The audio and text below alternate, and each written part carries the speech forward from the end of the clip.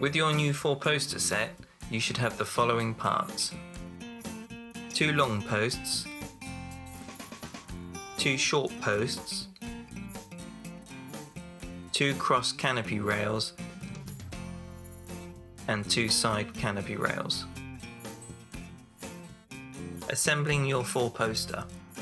It is useful to have a second person to help when assembling the canopy rails.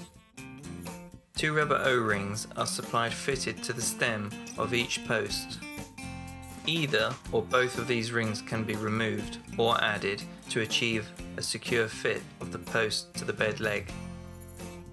Push the 2 long posts into the footboard legs.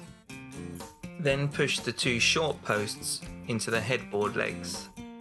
Now place the cross canopy rails on top of the posts. Then place the 2 side canopy rails on top of them and push the bed balls down through the rings into the posts. And that's your 4-poster all done.